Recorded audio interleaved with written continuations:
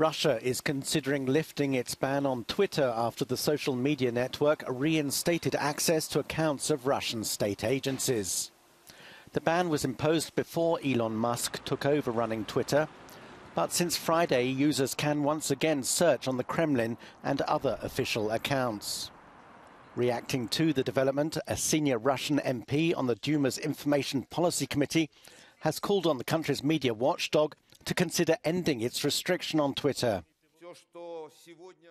Separately, the BBC has complained to Twitter after its main account was labelled government-funded media. The broadcaster insisted it was financed by the public and independent from the government. In response, Musk reportedly emailed the BBC saying that all media organisations have some level of bias, but added that he viewed the corporation as among the least biased.